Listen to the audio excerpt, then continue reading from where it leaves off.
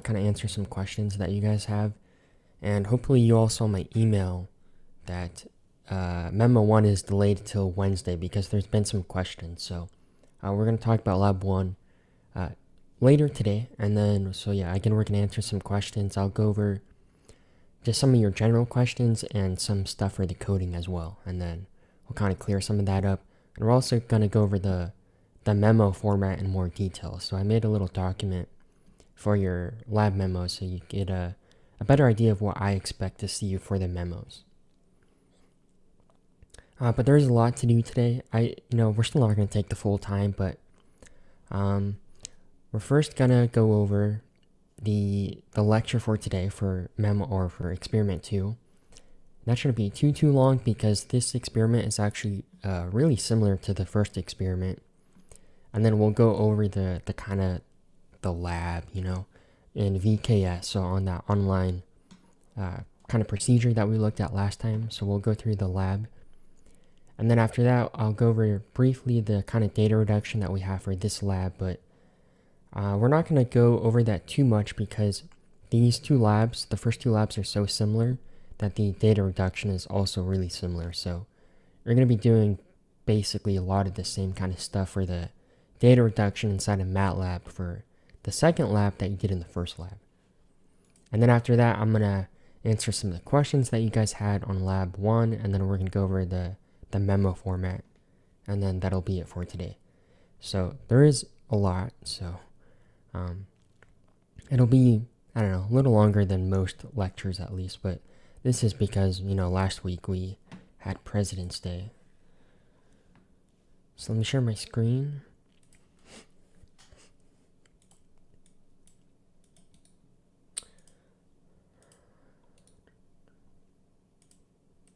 Hold on, I need to change a setting here.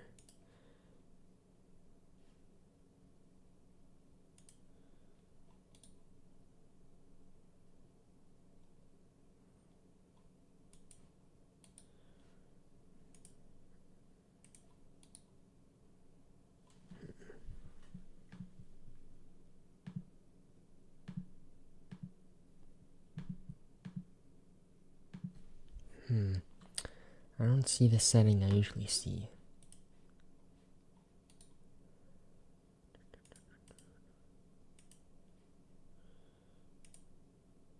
Okay, while I'm looking at this, are there any questions before we get started on the lecture for Lab 2?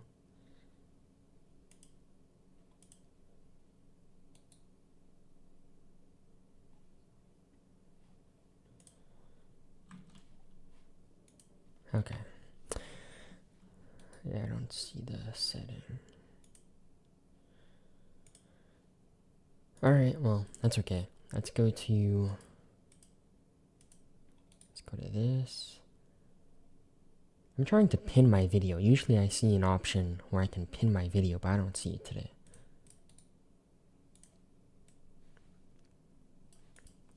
Okay, so before we get started, I want to also mention that I uploaded the data for the fracture diameter for Lab 1, so I forgot to upload that when I first uploaded the data for Lab 1.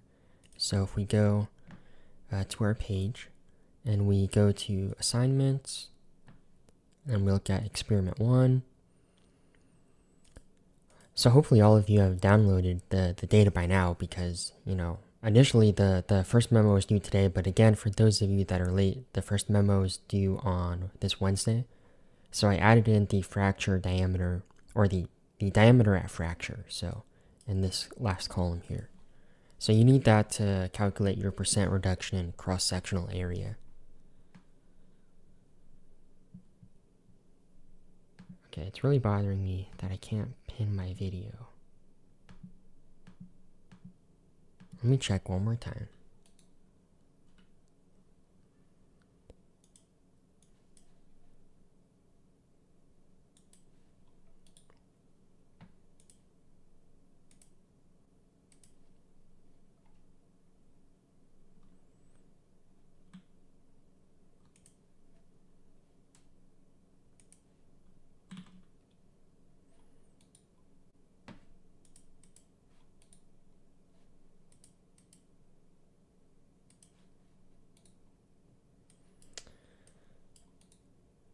Nope, not here.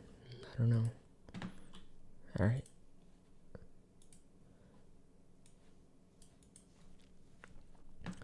Okay, so let's do the lecture now. I'm looking at the wrong class here.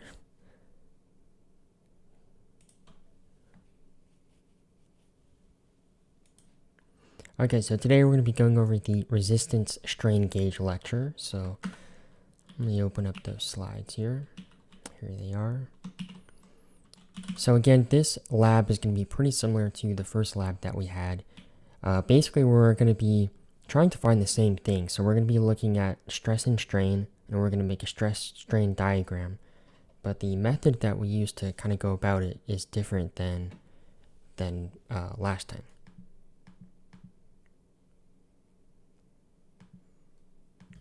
So if I go, I'm going to go to VKS really quick, and we're going to look at VKS in more depth later on after the lecture, but I want to give you kind of a visual idea of what we're doing in this lab.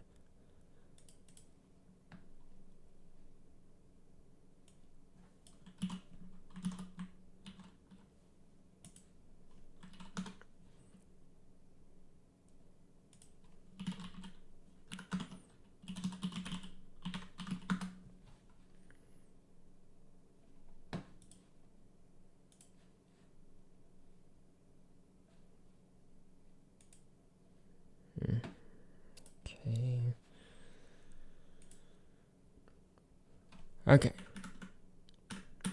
So our setup is, we're still using the MTS Insight Tensile testing machine. So this is what we pretty much use in every lab. And we're going to be using a material or a bar that looks very similar to what we had in the first lab. So I forget what material this is. I think we still use three different materials, just like in lab 1. But point being, it looks similar to what we had in lab 1. But in this lab, we also are going to be using something called a strain gauge, which is what you see here. And basically, as the name implies, it's going to directly measure the strain. So it measures strain in a different way than we measure strain by using the extensometer that we had in lab 1. So this is what it looks like hooked up to the jaws on the testing machine. And we're also going to be using the extensometer at the same time. So we have the extensometer hooked up, and we also have the strain gauge hooked up at the same time during the experiment. So basically, we're going to measure the deformation with the extensometer, and from that we can measure the strain. And then we also have the strain gauge here, which will directly measure the strain in a different kind of method, which we'll talk about in the lecture. And then we'll plot both of the different results here on a stress strain diagram, and then we'll see the kind of differences that they have, if any, which of course there's going to be some. Alright, and then in the lab, this is what we use LabVIEW for the strain gauge, and it directly measures the strain, so it'll show it in units of microstrain in the software here. And I also uploaded the data already for lab 2, but basically in this lab we would measure it at different intervals. So every 100 pounds you would take a screenshot of the screen here where you can see the deformation from the extensometer, and then you could see the strain directly from the strain gauge. And you would get about like 10 points or something like that, and then we would plot that in our stress strain diagram during the data reduction portion. Okay, so anyways, this is what it looks like, and we're going to do this 3 times, so we have more data, but we have the strain gauge here, and then the extensometer, and we're doing basically the same lab as the first lab, except also there's another difference, and this time we stay inside of the elastic range, so we don't fracture this metal bar, basically because we have the strain gauge attached to it, and we don't want to ruin that, so we stay inside of the elastic range. Okay, so let me share my iPad screen, and then we'll get started with the lecture.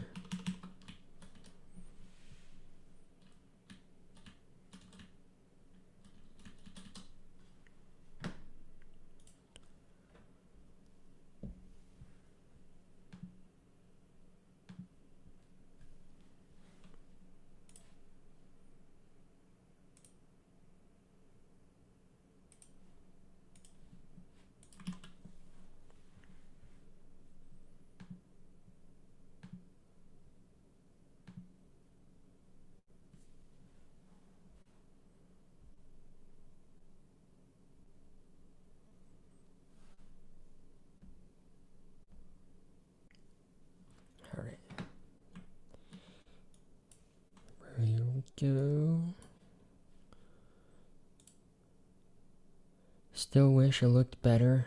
That's always gonna annoy me. I don't know why the resolution is so low when I share my iPad screen. It's like, looks like it's a resolution of like 720p or something. But it doesn't matter. Okay, so let's get started here. Okay, so again, we're going to be talking about the strain gauge for this lecture here.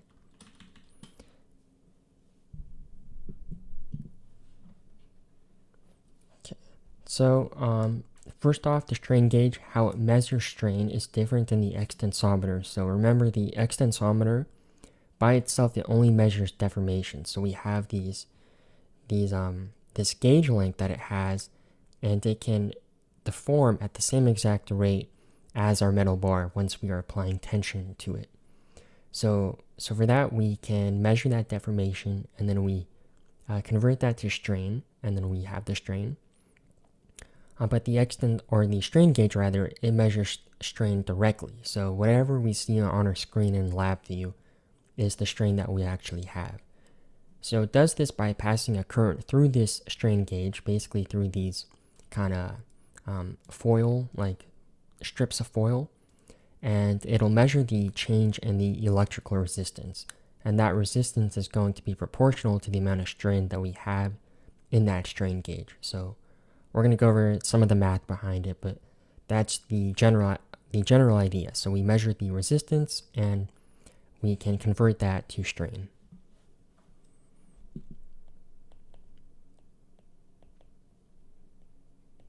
So you might see me either write gauge as G-A-G-E or G-A-U-G-E.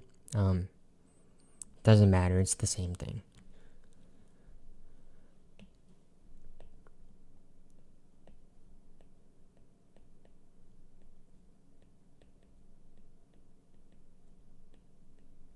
Okay, so this is going to measure strain by passing a current and then measuring that change in electrical resistance in those kind of thin sheets of metal foil in the strain gauge itself.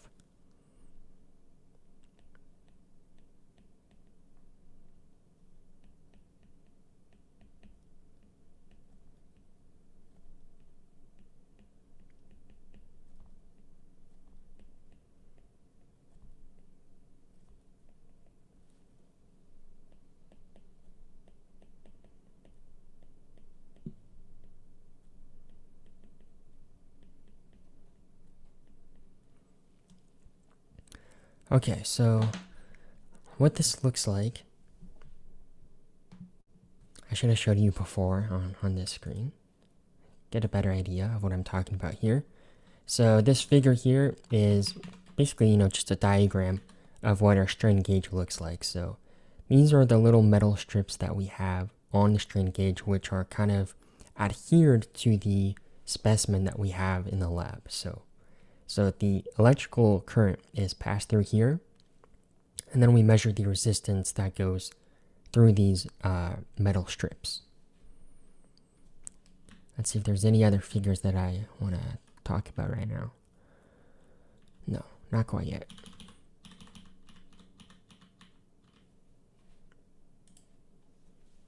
Okay. I'm going to go back.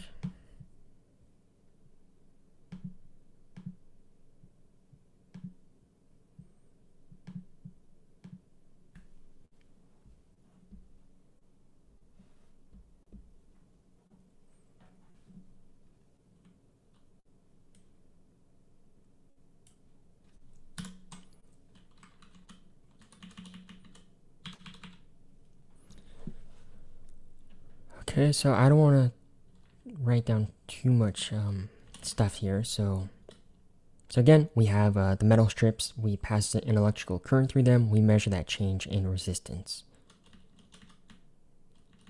Okay, so for the actual mathematical part now, which you don't need to worry about too much, but it's good to understand the background. But I'm not going to ask any questions in your lab report on the actual mathematical theory here. But we're going to kind of go through this first, so we get a better idea of how we measure that change in resistance for the metal foils.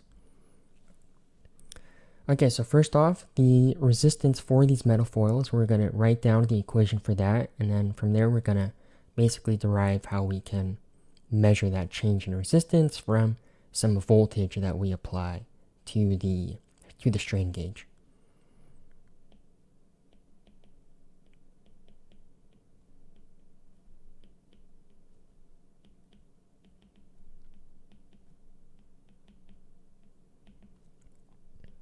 Okay, so for this, we're going to have the resistance. That's going to be equal to rho times L over A. So rho, that's going to be our resistivity.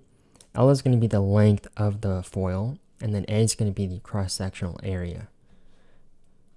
So let's write this down. R, this is the resistance.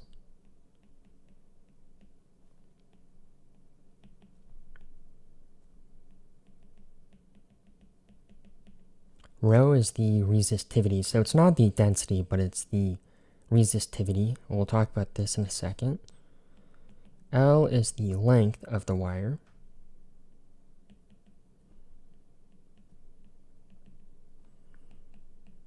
And then A is the cross-sectional area.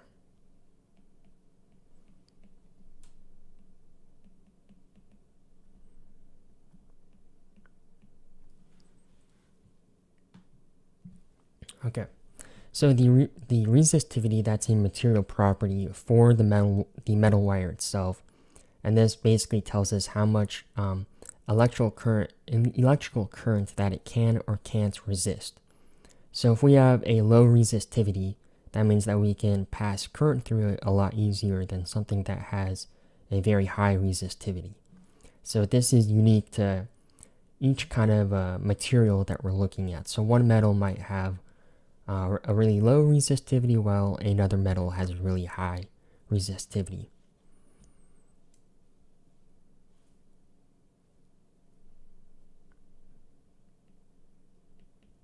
So I'm just going to add this on here. So how much current a material can resist?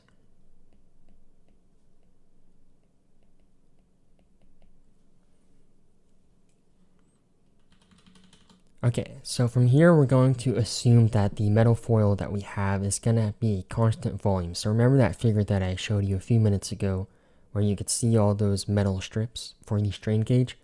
We're going to assume that throughout the testing that those little metal wires are going to remain at a constant volume, which isn't really true, but it's going to really simplify our calculations here.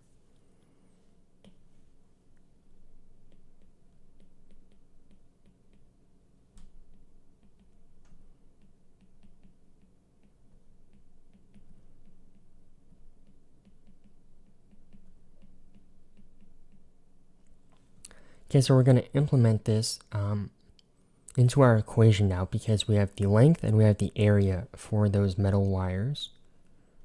So now we're going to have resistance for the metal wires is going to be equal to the resistivity now multiplied by the length squared, and this will be now over volume. Okay, so now we don't have to worry about changing length and area. We only need to worry about just the changing length. So before we had two variables that were changing, so length and area, and now we only have one variable that's going to change, which is the length. So, again, technically the change in length is going to result in a change in area, which is going to result in a change in our volume, but we're assuming that the volume is now constant instead. So there is going to be a change in length, so that'll be the deformation, and that's going to be, related to the strain that we have in the strain gauge. But to simplify the mathematical calculation for now, we're going to assume that the volume is constant.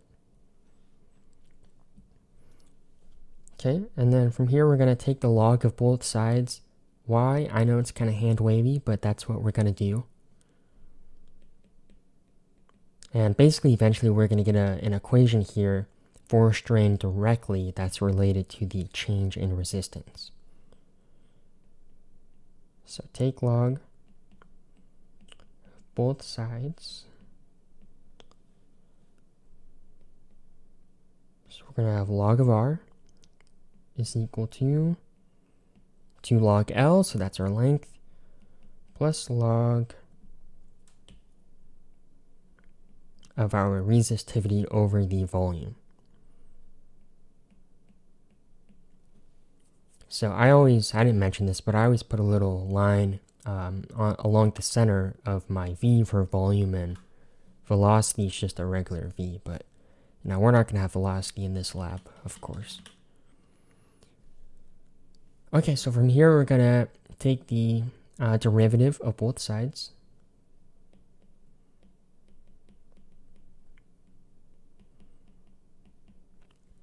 Okay, once we do that, we're going to have dr over r is equal to 2 times dl over L.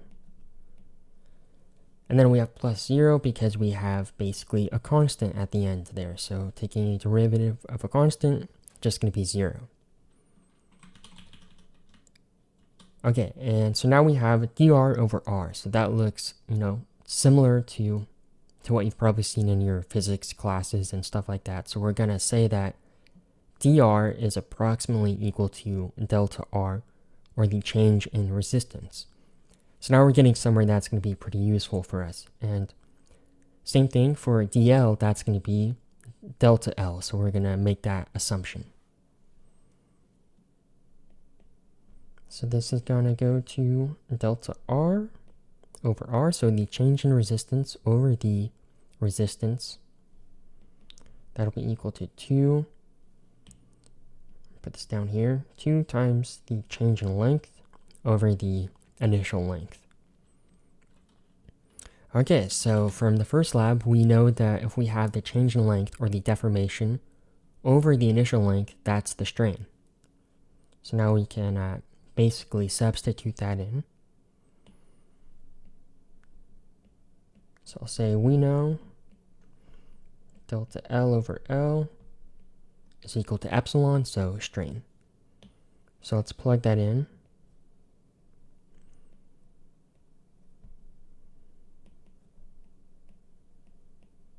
Okay, and then I also moved it to the other side. So we have 2 times strain is equal to the change in resistance over the resistance. And then I'll divide by 2. So we have strain is equal to 1/2 delta R over R. Okay, so that's going to be the strain that the strain gauge basically measures. And it does this by, using this formula here, 1 divided by 2, multiplied by the change in resistance of those metal wires, divided by the resistance itself. So this 1 over 2, this is going to come into play a little bit later on. This will be basically a proportional constant that depends on the exact strain gauge that we have. So this proportionality constant is a gauge factor, which varies from strain gauge to strain gauge. So for us, in our lab, I think it's 2.14. We're going to get to that in a bit though. And then, so that's just a constant. And then the change in resistance over the resistance, well, we have to measure that change in resistance, right? So that's when we apply an external voltage, and then we can measure that change in resistance. So for this part, we're going to talk about how we can actually measure that change in resistance on the strain gauge.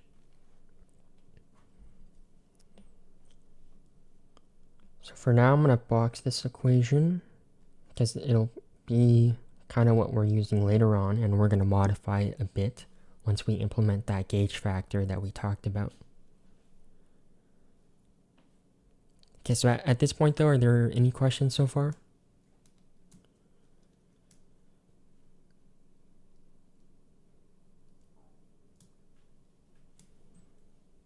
Okay. Okay, so the strain measurements that we are going to measure, if you remember from the first lab, they were really, really small, right? So the deformation that we have is extremely small. And remember, we're measuring strain by having some relationship to the change in resistance that we have on these metal wires. So this change in resistance, it's also going to be really, really small. So to do this, we need a good way to measure that change in resistance. So for us, we're using something called a Wheatstone bridge. You might have gone over something like this if you've taken the circuits class already. That's, I don't know, like 203 or something. So if you already took the circuits class, you might have gone over something like this. Personally, I don't know about you guys, but I hate circuits. But that's what we're going to talk about for a little bit here. Okay, so we're going to be using something again called a Wheatstone bridge to have our different basically resistors inside of this, and then we'll put a strain gauge in place of one of those resistors, and then we can measure that change in resistance. So let me go down here, make a new section here.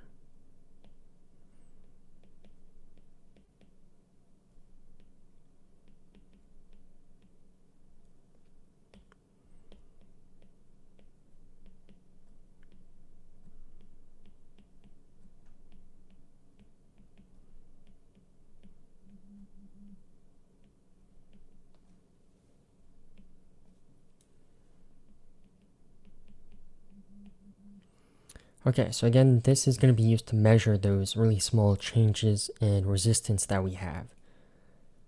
Alright, so I'm going to draw you a picture of what this looks like. You might have seen it when I was looking at my lecture notes before. Okay, so this is going to look terrible, so sorry before. So we're going to have something like this. We're going to have one node here. And then we're going to have 4 resistors in the beginning, basically. So here we have 1 resistor.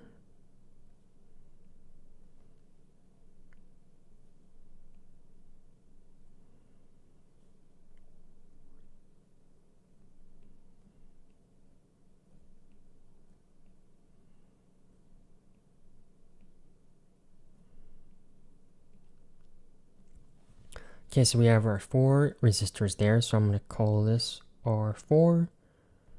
This will be R3, R2, and R1.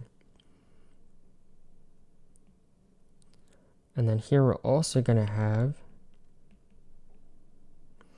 a place where we can measure the output voltage. Okay, and then over here we're going to have the voltage excitation for this Wheatstone configuration here.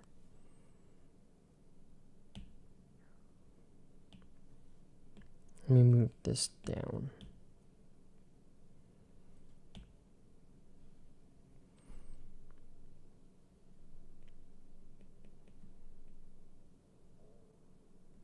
Okay, so here's where we're going to apply the excitation for the voltage for this Wheatstone configuration. Okay, so the first thing that we have is an equation to actually measure the output voltage, which again, if we can measure the output voltage, this will be related to a change in the resistance that we're going to have in this configuration. So it'll be more clear in a second here. I know right now it seems kind of, I don't know, pretty vague, but it'll start to come together in a few minutes.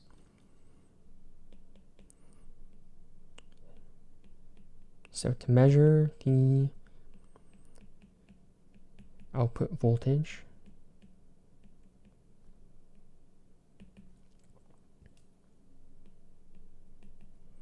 okay, so this is going to be equal to the excitation for the voltage that we have, and then this will be multiplied by R3, so the resistance for our third resistor, over R3 plus R4, and then minus R2 over R1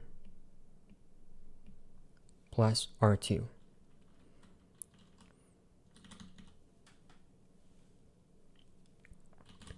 Okay, so this is our equation here, but something that'll make a bit more sense now is if we look at our Wheatstone configuration that we have here.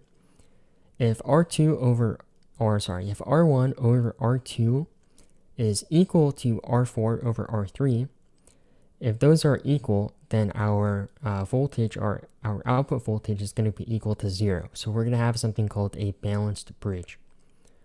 So that itself isn't going to be very useful to us to measure strain because all of those resistance values are the same. We want to measure a change in resistance here. So what we're going to do to measure that change in resistance is replace one of the resistors that we currently have with a strain gauge. And once we do that, we're going to have an unbalanced bridge, and then we can measure the value in that change in resistance.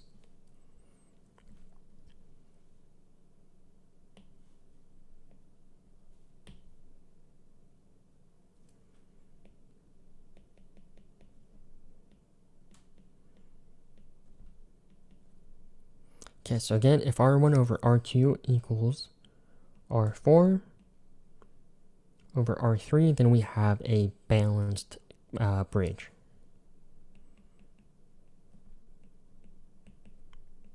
So again, our output voltage will be equal to 0, and that indicates a balanced bridge.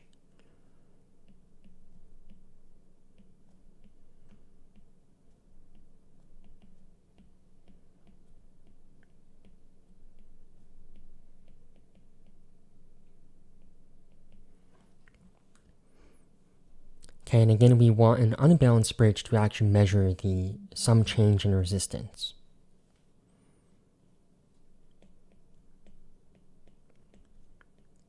So to do this, we're going to replace some resistor with a strain gauge instead.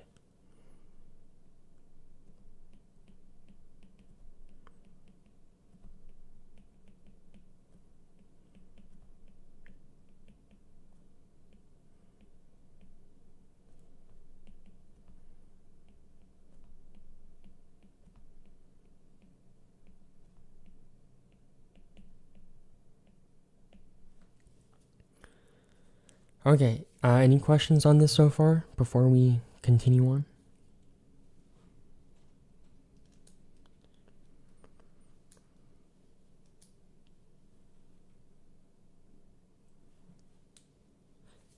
Okay, so what I'm going to do is replace R1, so resistor 1, with the strain gauge.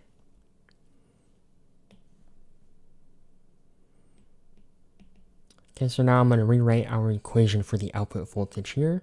This is going to be equal to the voltage excitation multiplied by the third resistor over R3 plus R4 minus R2. And remember, we are replacing the first resistor with our strain gauge. So I'm going to put SG, and that'll stand for strain gauge. And then plus R2. Okay, so this is how we're going to measure that output voltage for this Wheatstone bridge. And again, this is going to allow us to measure that change in resistance that we have, because this is now an unbalanced bridge. And from this relationship for our change in resistance, we're going to be able to measure the strain that the strain gauge is undergoing. Okay, now we're going to go back to kind of reality. So in the beginning, we said that we were going to assume that the volume that we have for our strain gauge, for those metal wires in the strain gauge, we assumed that it was constant before. And that helped us with our calculation to keep that more simple, where we only had one variable, which was the length that was changing, and not the length and the area that was changing.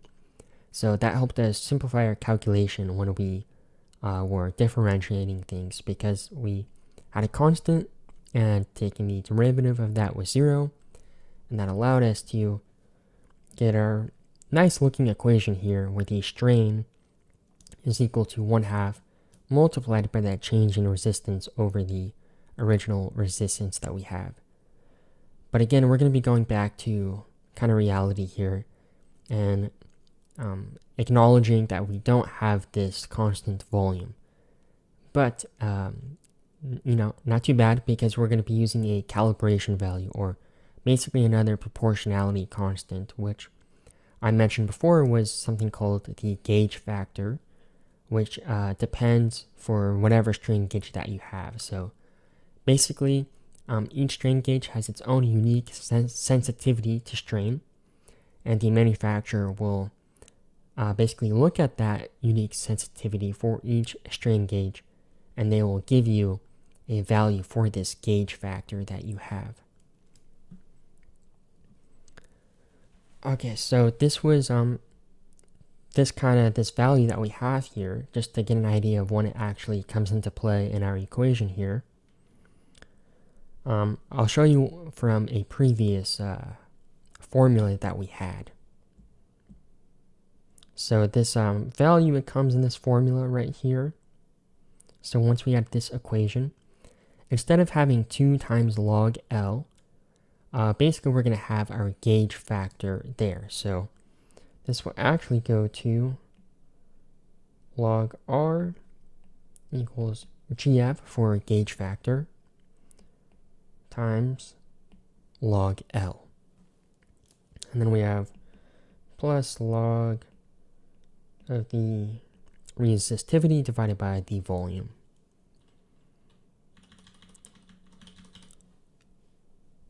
Okay, so let's go back down here.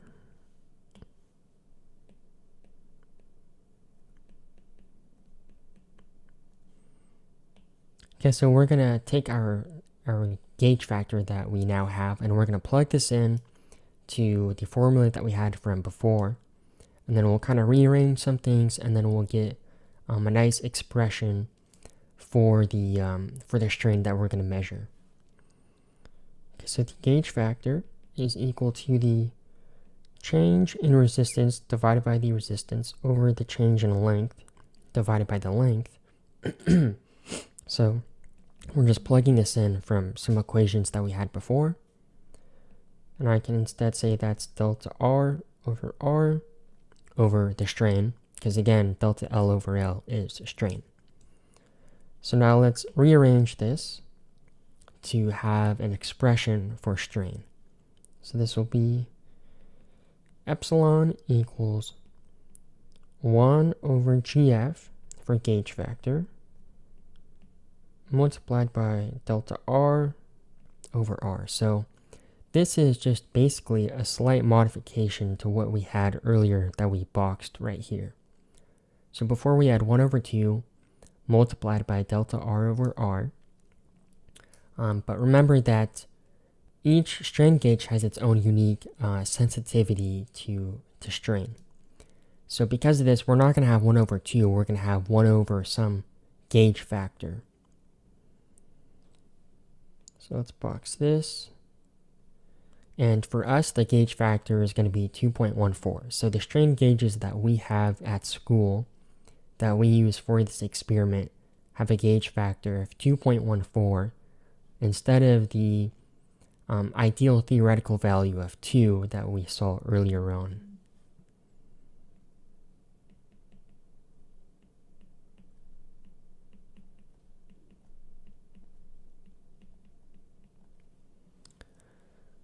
Okay, so that's basically the theory on how we can record the strain. So, you know, basically in the lab, you actually don't have to use this formula, right? Because behind the scenes, all of this is being done. So basically there's a voltage excitation that where we have inside of our Wheatstone bridge configuration here, we have our strain gauge that's, for example, it's replacing this first resistor here, and that leads to an unbalanced bridge. And from that, we can measure the output voltage, which has a relationship to that change in the resistance now. And from that, it's going to basically measure the strain. And LabVIEW, the software that we're using, is going to take into account this gauge factor that we have, and it will multiply that by our change in resistance. So basically, it's doing all of this math behind the scenes, which is obviously really good for us, right? So all we have to do is look at the value that we see on LabVIEW for the microstrain that's being recorded. And then we can directly take that strain value and plot it against the stress value, and we can get our stress strain plot. So, really simple in the end, but it's good to know what's actually being done behind the scenes here. Okay, any questions so far?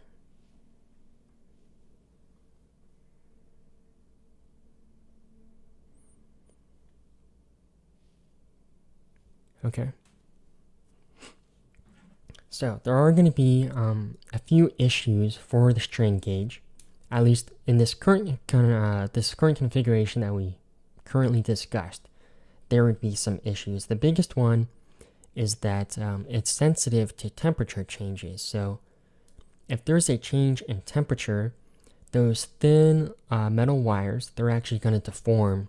They're basically going to expand, and because they're expanding, there's some deformation that's going on. So really, it's already expanding, and there's already strain going on because of that change in temperature.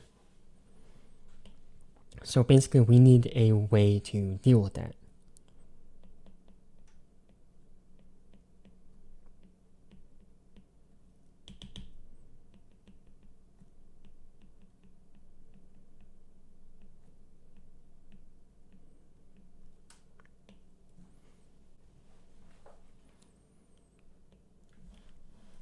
Okay, so changes in temperature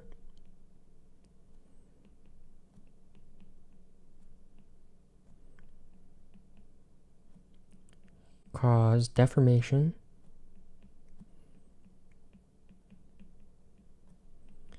in the metal wires. So before I said that it was expanding, but really that's for one case. So if our temperature is increasing, then it's going to expand. If our temperature is decreasing, it's going to contract or kind of compress. So it depends on whether the temperature is increasing or decreasing, but either way, there's going to be some change in length on those metal wires. So the strain gauge itself is experiencing some strain that we don't want to kind of take into account, because the deformation that is occurring on the metal specimen itself, unless it's the same material as the metal wires of the strain gauge, they're going to be deforming at different rates. So we want a way to cancel out or not look at the deformation that's actually going on those metal wires on the strain gauge itself, right? Because we only want to look at the deformation that's actually occurring on the metal specimen that we're testing. Okay, so by itself, the manufacturer, they try to apply some material onto the on the strain gauge itself to help prevent from thermal expansion, but that doesn't completely remove that sensitivity that it has to changes in temperature. So to kind of minimize this effect that temperature will have on the strain gauge, there's actually 2 strain gauges that are going to be used in our Wheatstone bridge.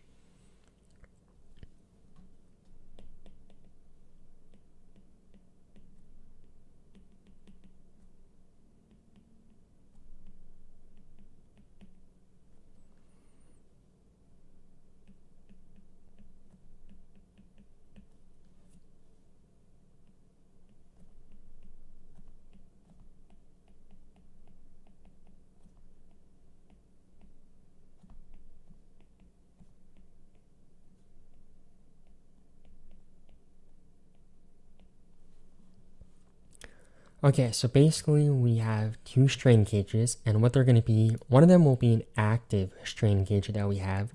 So that'll be actively recording a change in resistance to then convert that change in resistance to strain. And then the other strain gauge is going to be a dummy strain gauge. So basically that'll be there as a dummy strain gauge, which it'll make more sense in a second here. So let's first draw this out. So we have our strain gauge here, or basically where our strain gauges are going to be applied to the metal specimen itself. So this first one, this is going to be the dummy gauge. And then over here,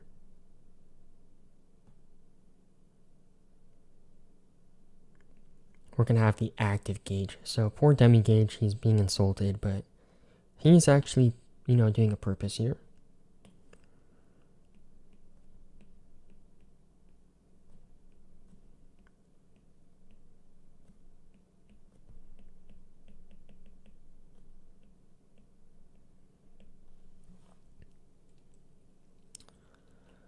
Okay, so we have our dummy gauge, and then we have our active gauge.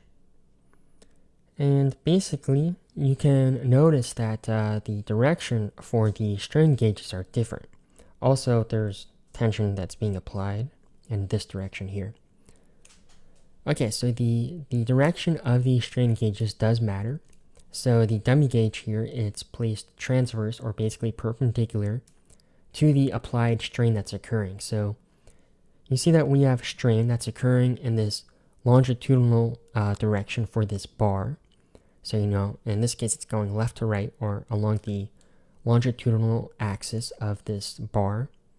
So the dummy gauge is placed perpendicular to that. So it's placed perpendicular to this applied strain, so the dummy gauge experiences very little strain across those metal wires. Okay, and then the active gauge, it's placed basically in a line with the longitudinal axis, and that way it's going to experience a lot of strain. Or really, in this case, it's going to experience a lot of a very high change in resistance, which will then correspond to a lot of strain.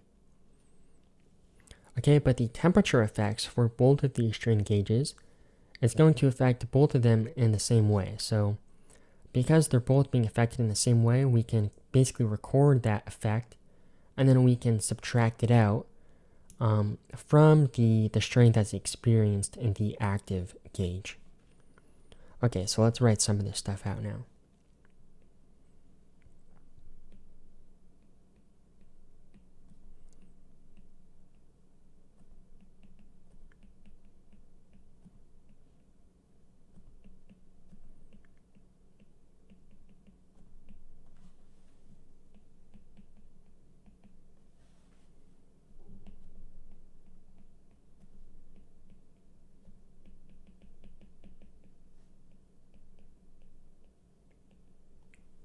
Okay, so we have our dummy gauge that's placed transverse to the applied strain, and because of this, it's going to see very little strain.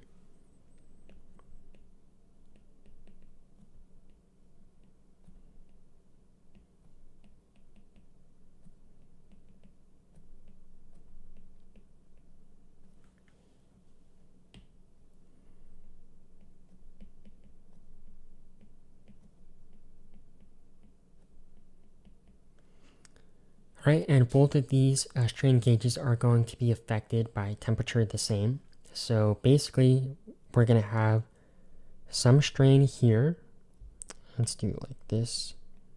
So we're going to have some strain on this dummy gauge from temperature effects, where it's either going to expand or contract. And with our active gauge, we're also going to see some strain. So it's either going to expand or contract, again because of temperature. But because we can, because both of these are being both affected at the same kind of rate from temperature changes, we can subtract out that change in resistance due to the temperature from the active gauge, and that way we can have the active gauge only measuring the strain that's on the material that we're testing itself.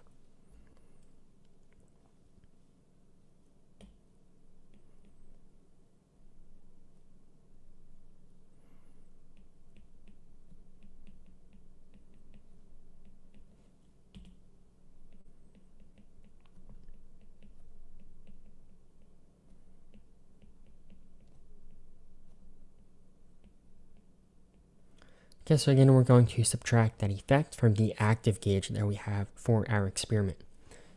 So this does a pretty good job, but this is still ideal, and in reality, things aren't ideal, right?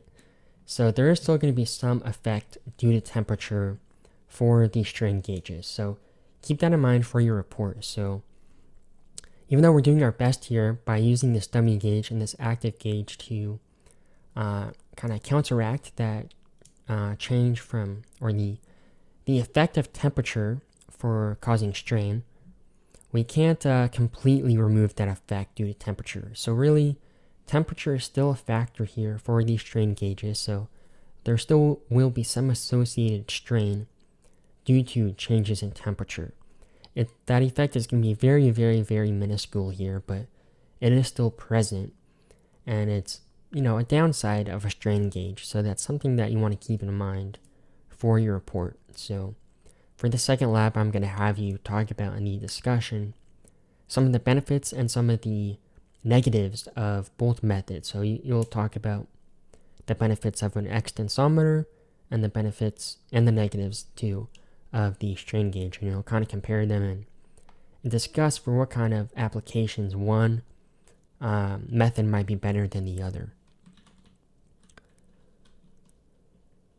Okay, so that's it for the lecture, for the theoretical portion anyways. We still have more to go today, but are there any questions on the theory?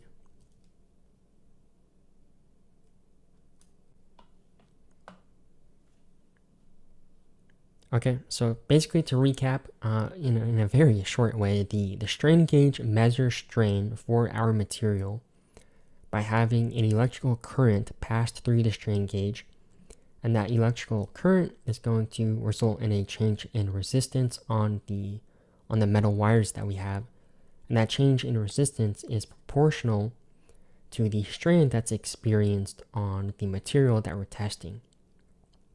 So to calculate our strain, we use this formula here. We have strain is equal to 1 divided by the gauge factor, which again is a proportional constant or proportionality constant, depending on the strain gauge that we have.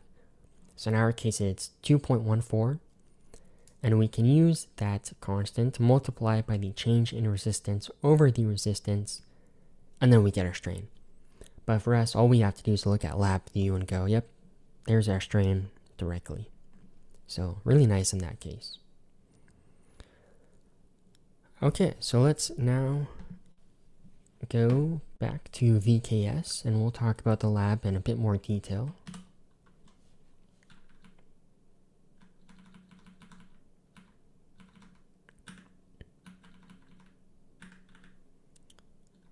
Okay, so here we go. I don't have a video this time around, but basically, it's the same idea as the video that I showed you guys last time. The only difference is this time we also have a strain gauge and we're staying inside of the elastic range. So basically we can apply our load and we can then take that load off, and all of the strain is going to be recovered for this material that we're testing. Alright, so just like last time, we're using the MTS Insight tensile testing machine. So we have our top jaw here and we have our bottom jaw here, and we're going to put our material in between these two jaws.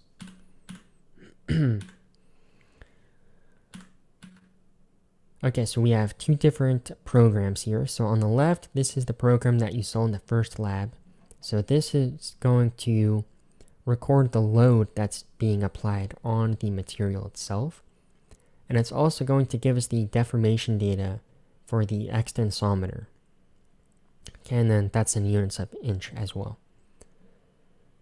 And then over here on the right, we have LabVIEW, which is hooked up to our strain gauge. And you can see right here it says strain, microstrain.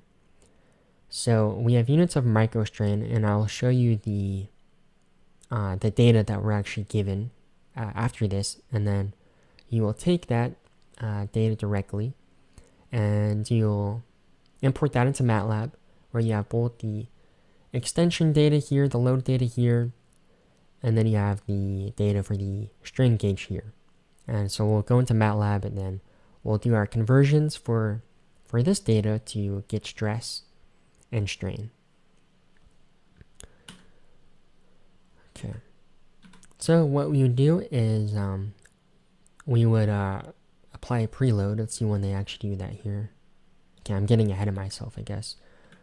So this is the strain gauge again, and you see that it's applied here on the material, and then it has some leads that go to this box here, which will then go to lab view, where again it's recording that change in resistance to get our strain. Alright, so before the lab, what you would have done, of course I'm going to always say what you would have done, you would measure the diameter in this center part here in 3 different areas, and then you would take the average diameter, and then from that you are going to calculate the cross-sectional area. Okay, so here it is, our materials being put inside of the jaws. Okay, and then we clamp them down.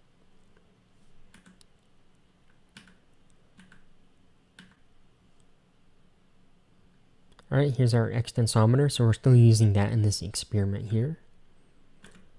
And there we go, so we have both of them applied at the same time here. So we have our extensometer, it's hooked up, and we have our strain gauge here, it's hooked up as well.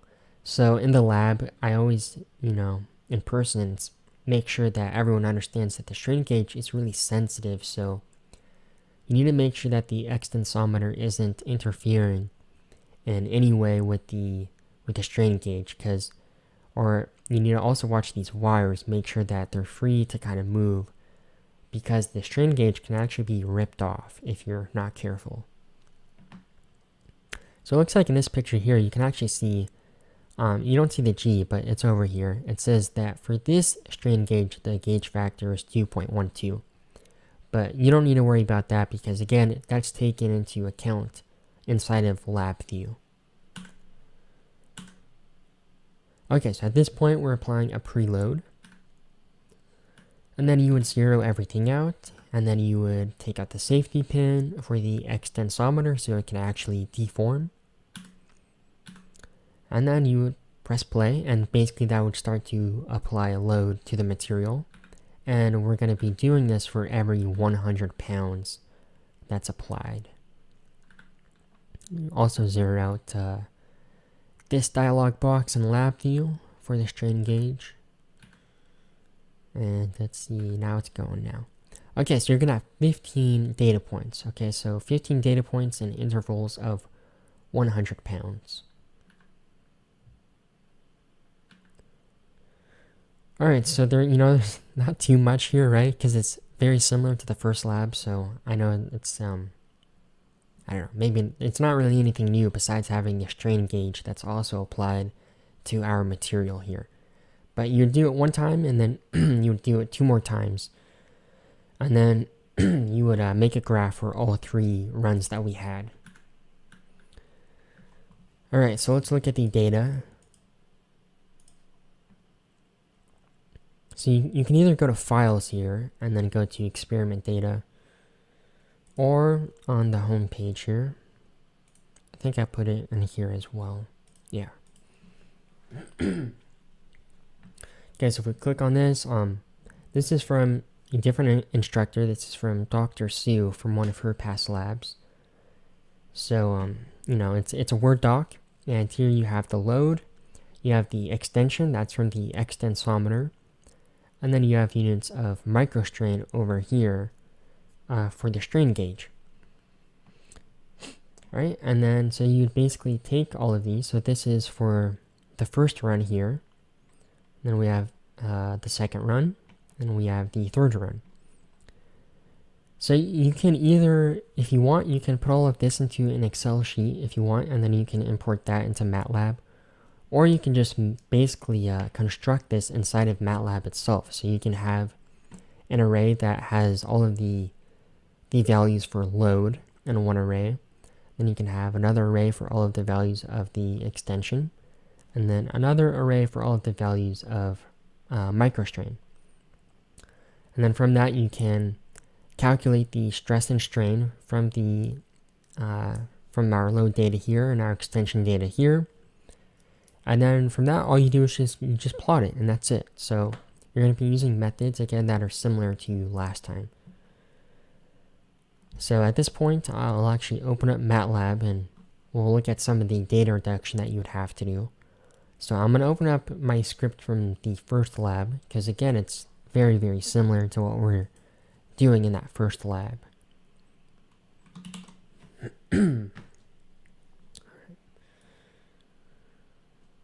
All right, before we open this up, any questions?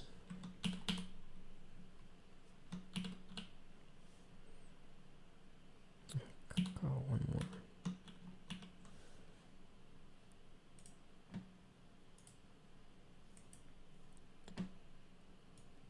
All right, so I'm in a different class here.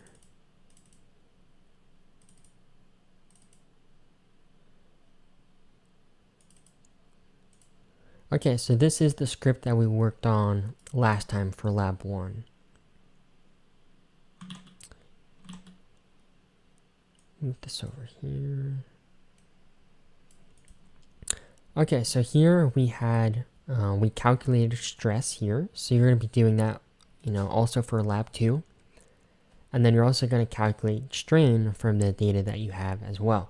So don't forget that to calculate strain, we have our deformation data, which is from the extensometer. And we take that deformation and divide it by 2. Because we again have a gauge length of 2, because that's the initial length from the extensometer.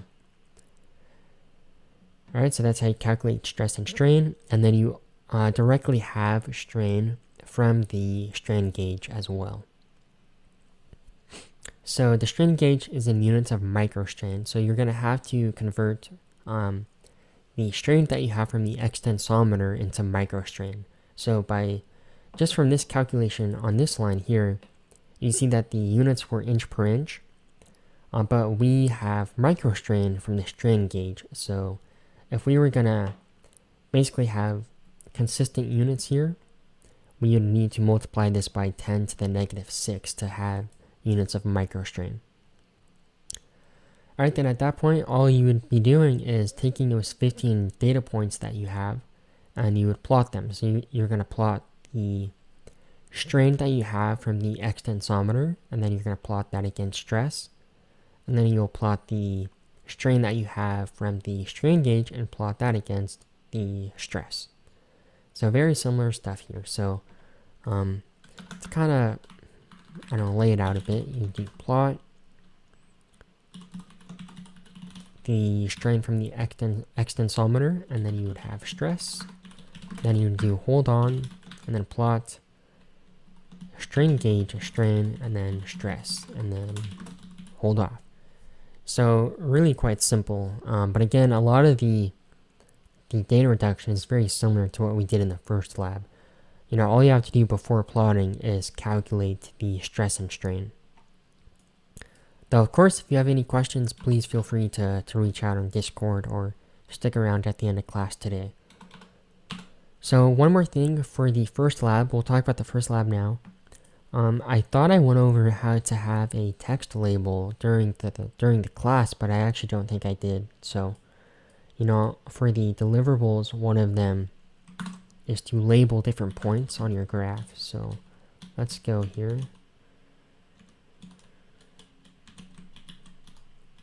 Okay, so one of the deliverables that we have here is to label these following regions. So I want you to label the elastic region, the proportional limit, the yield point, or yield strength. It should actually really say yield strength, and then the ultimate strength, and then the fracture point. So to do these labels, we can either use the gtext command or we can use the text command. So gtext, if we put gtext and then in our argument here, I put UTS. So that's going to stand for ultimate tensile strength. If I run this, if I use the gtext command, this allows me to place a label wherever these crosshairs are. So if I want to put it for UTS, I can just eyeball it, and that's okay. And then I'll click down here, and there we go. It just placed a label for the ultimate tensile strength. And then I also have another graph that I have here, and again, it's letting me place a label. Actually, I guess it's kind of bugging out here, but you can use that gtext command again to place down the label by yourself with some crosshairs. Okay, or you can use, I had two different plots here. Okay, I'm going to comment all of this out. Also, you see I just commented out all of this here. To do that, I pressed Control R. And if you want to uncomment all of these lines at once, you highlight them and press Control T. So it's different on a Mac. I forget what it is by default on a Mac. But if you're on PC or Linux, you do Control R to make a comment and then Control T to uncomment. Kind of helpful. Okay, so you can also use the text command. And for this, the first two arguments that we have here is the X point and then the Y point. So 0.02, you know, that stands for strain that we have. And then 2000 stands for the stress. And then the third argument is whatever you want the label to be. So if I run this code now, you see it's way down here. Yeah, I put a stress value that's only 2,000 pounds per square inch. But there it is. So let's do something more like, I forget how high it went. Yeah, that's too high. Let's do 100,000. Alright, and then there's our UTS value. So I would have to change this a bit here. I could do like 0.015. Is that better? That's a bit better. But you get the idea. So if you use the text command, you're directly going to specify the X point and the Y point, and then the label that you want. Okay, so that's how you do that. And there were also some questions on the very beginning up here when I used a variable naming rule and then preserve. So if you don't have MATLAB 2020B, I guess you can't use this argument here, so you have to do something else. So I think I put this in the Discord, but I'll go over it now as well. So you can do instead read table, whatever your file is, and then you can do preserve variable names, and then comma true. Also, another way that you can comment out lines is doing a %sign, then a curly bracket here, and then you go down to the point where you want to stop commenting everything out. So at this point, everything from line 10 and on is commented out. Okay, yeah, so I just wanted to make sure that I remembered the correct formatting here. So again, if you don't have MATLAB 2020B, you can use the code in line 8 here, and that should work for you. And it's going to do the same exact thing that line 7 does. Alright, let me go back here. Okay, so at this point, I'm gonna kind of let you guys ask any questions that you have on either Lab 1 or Lab 2 for the data reduction. And then after that, we're going to go over the format for the lab memo in a bit more detail. So does anyone have any questions for Lab 1 or Lab 2?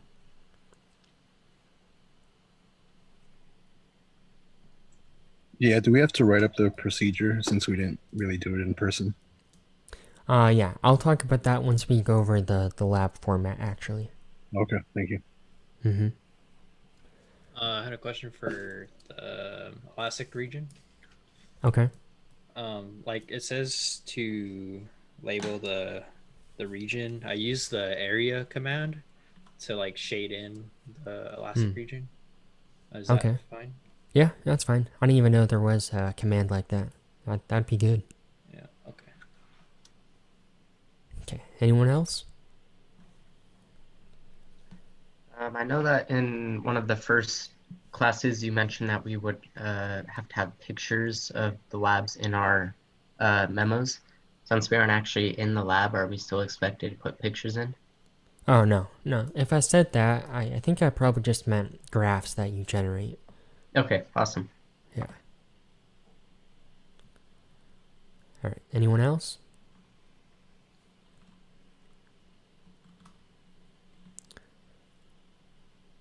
Okay, if anyone has any questions, again, feel free to go in the Discord and ask there. Or you can email me, but Discord is often a lot faster.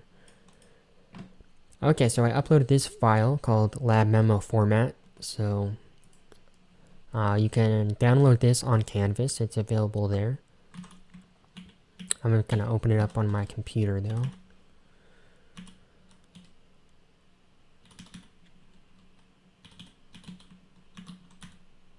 Okay, so I made this document yesterday for you guys to basically be a little more detailed on what I expect to see for your memos. Alright, so it's kind of like a template, and I also actually basically discuss what I want to see in each section here. Okay, so this is just the title page here. You know, it doesn't have to be exactly like what I have here, just something similar. So I basically made it an example for the first experiment. So put the experiment name, you know, the class that we're in, put our name, put the date that you submitted it, and then put submitted to you, and then my name. Okay, table of contents. I wanted to have a table of contents that's actually not specified in the syllabus, so let me open that up really quick. So in the syllabus here, you know, it's not in here, but that'll be part of the formatting grade. So I want to see a table of contents. So you can do that easily in Word. There's actually like a built-in, I guess, function that they have in there, or tool, and it'll make the table of contents for you. So have a table of contents that basically shows all the sections that you have. So the abstract, results, and discussion, and then the appendix. Also, basically what I used here is LaTeX, if any of you are familiar with that. So if any of you use LaTeX or you want to start using it, I can give you a text file myself, and then it'll generate this table of contents automatically for you as well. Okay, so we have table of contents.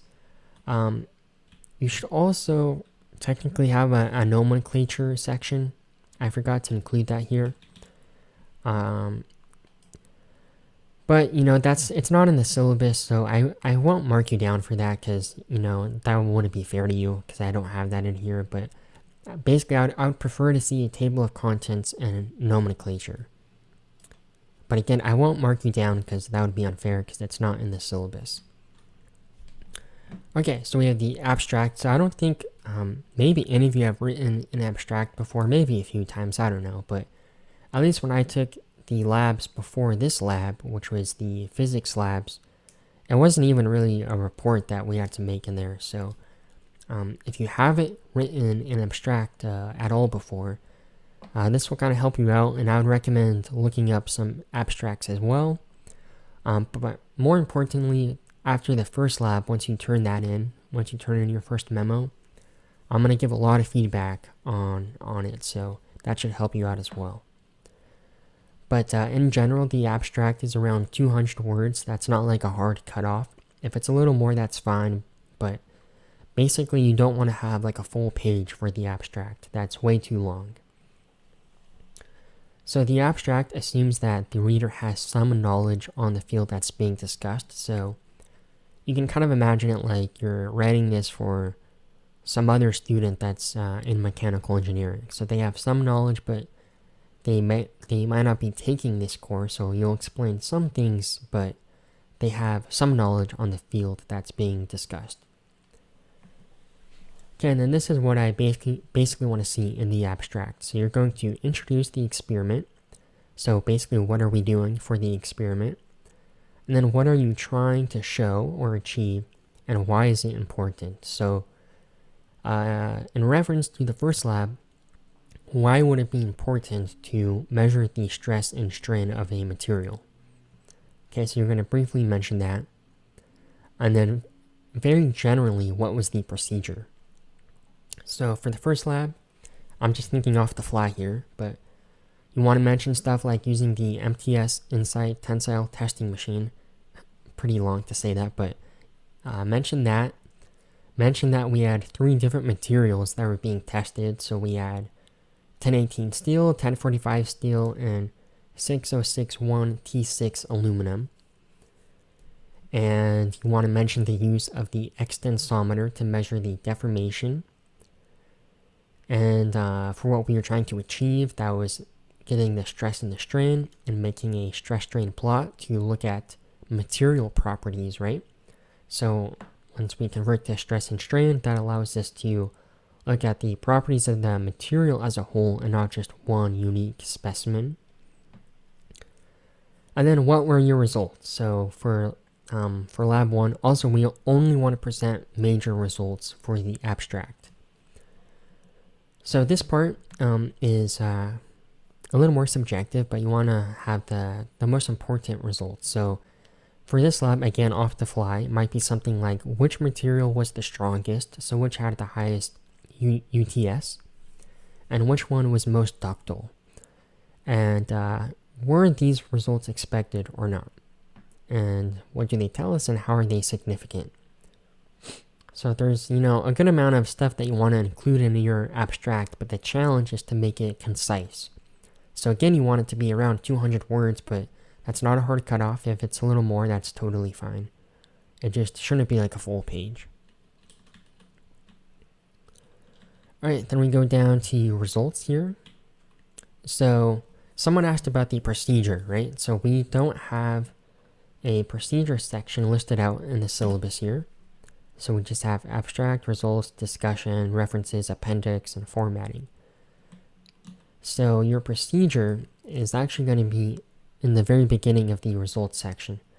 It's not an in-depth procedure though. So you see here I say, in quotes, a mini procedure. So I do this just because in other labs, they might have you have a procedure section, but all you do is copy and paste the procedure from the handout you're given. And in my opinion, that's not really achieving anything. It's just like a copy and paste and that's it. So what I have you do instead is this little mini procedure where again you briefly, so take note of briefly, you briefly discuss how the results were obtained. So you're going to restate the topic of the lab itself. So for the first lab, measuring stress and strain. Mention the equipment that is needed. So we have our MTS Insight tensile testing machine, we have the extensometer, and we have software. So the software that we use is called TestWorks 4. But you can just mention that we have software to measure the load and the deformation. And then you will, in general, again, talk about the lab procedure. So you didn't do it in person, so I don't expect it to be perfect because, well, you didn't do it, right? But you can go to the VKS website that we've been looking at, and you can reference some of those steps in there. So we want to keep it general, so you can mention that we test it for all 3 different materials, and basically we set it up in the Insight tensile testing machine, we apply the extensometer, and we begin applying load until fracture. So I don't want it to be, too long. It might be like a paragraph or something for this little mini procedure here. Okay, and then after that, then you're going to actually present the results that you have for the lab. So you want to include the numeric results, and often tables are a good medium to have here. So you can think for the first lab, we have 3 different materials, and we want to look at some things like the ultimate tensile stress, and the basically the strain at fracture, stuff like that. Basically look at the deliverables handout that I had, and you can make a table to include all of those results there. And don't forget percent error if applicable. So for the first lab, we have some things that you want to look at for the percent error.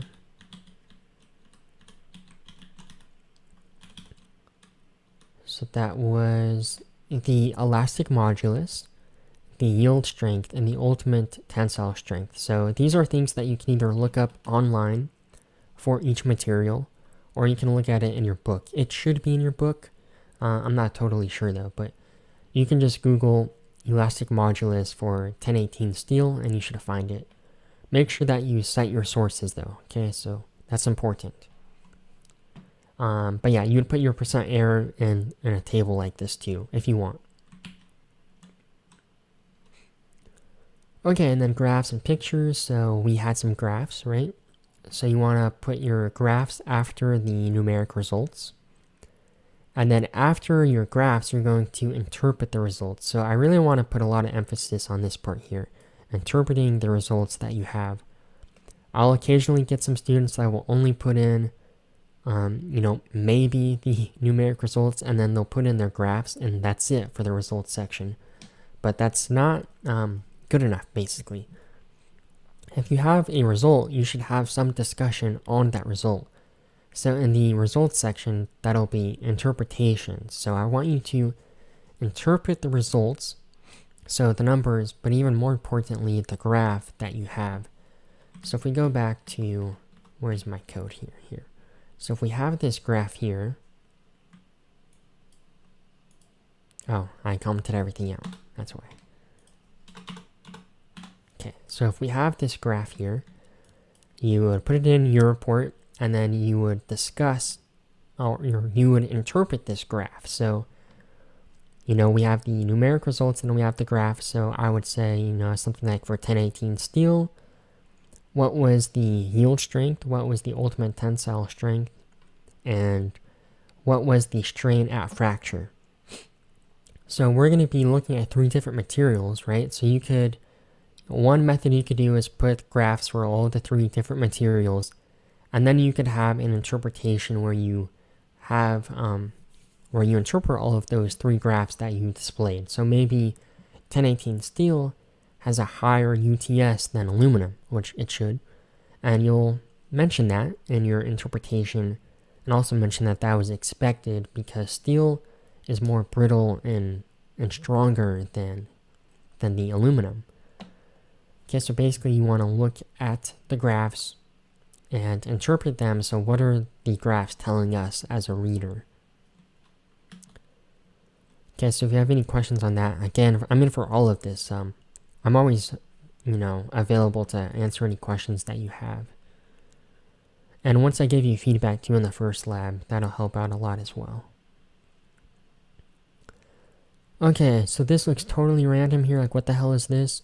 Before, for lab memos, I made like this, almost an example report that I had for making coffee. Totally random, I know, but I felt that was a little confusing, really. So here, though, is an example of a table and an interpretation for this data that I have presented in this table. So totally random stuff, I know, but basically I have my table here. I also introduced the topic before the table was put in the report. And then after my table, I have this interpretation here. So it's about a paragraph that I have here. Your interpretations, for some labs, they might only be a few sentences. For others, there might be a paragraph like this. But basically, I interpret all of the data that I have in this table. Alright, so that's the results section, and then we move on to the discussion and conclusion section. So you're going to start this out by restating what the experiment was, and again, talk about why it's important or relevant to engineering work. So for the case of the first experiment, why is it important to know the stress and strain of different materials? Then you're going to restate the important findings and results, so include the numbers once again. For this experiment, you're going to include stuff like the UTS and the ductility, so the strain at fracture. So at the very, very minimum, again, on top of my head, I want to see which material was the strongest and what was the value for the ultimate tensile strength, and which material was the most ductile. It should be aluminum. And what was its strain at fracture. Okay, and then were the results expected? So if we see something like the aluminum wasn't as ductile as like steel, well, that wouldn't be expected. So you would then expand upon that and draw some conclusions, right, on why that might have occurred. So you want to mention that, and then a big part of the discussion and conclusion is discussing sources of error. So I will keep in mind that it's harder to come up with sources of error because we aren't actually doing the experiment in person. So don't worry about this too much, but you should still be able to think of some sources of error for this experiment. So I'll actually give you one right now. If the extensometer isn't perfectly perpendicular to the specimen, it'll have some misleading numbers for recording the deformation if it's kind of skewed to the side or something.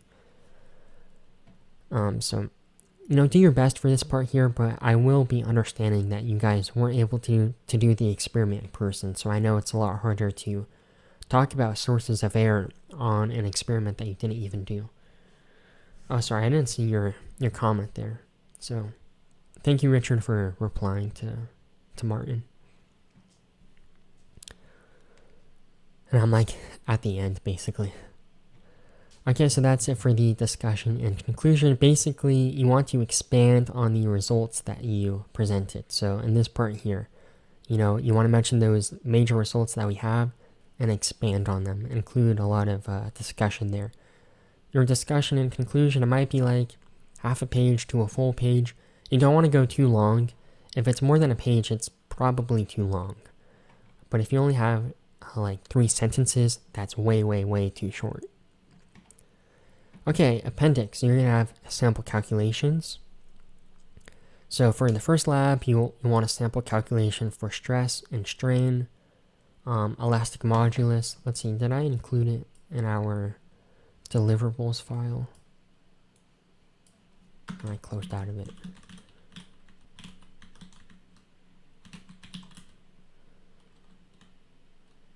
Yeah, okay. So I actually did specify what I want to see.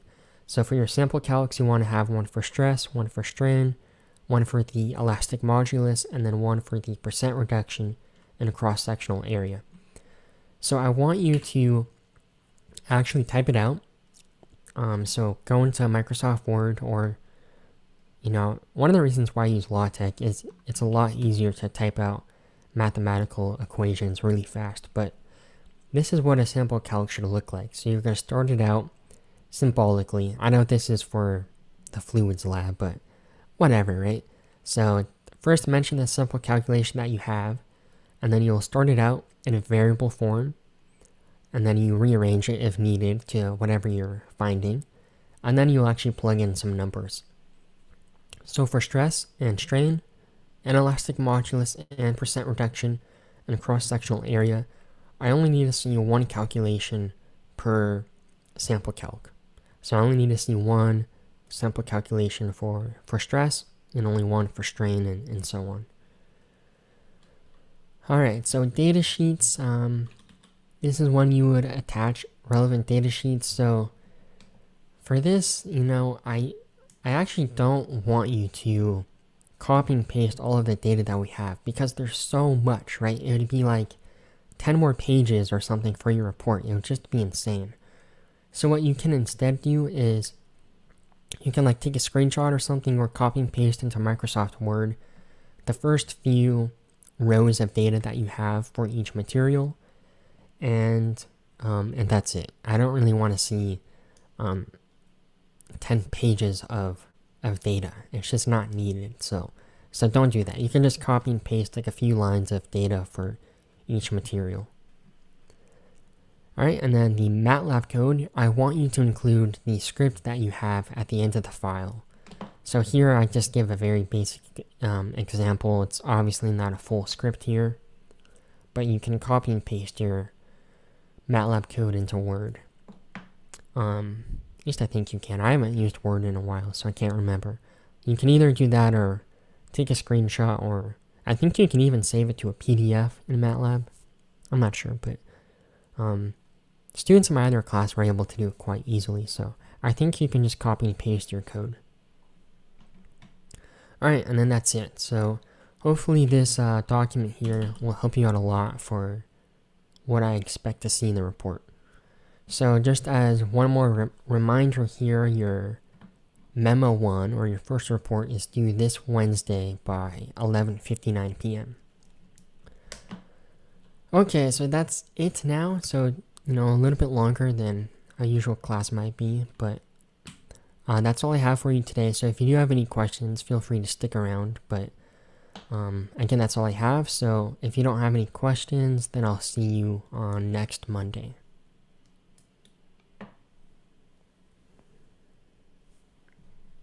Thank you. All right, thank you, Professor. Yep. Have a good week, guys. Yeah.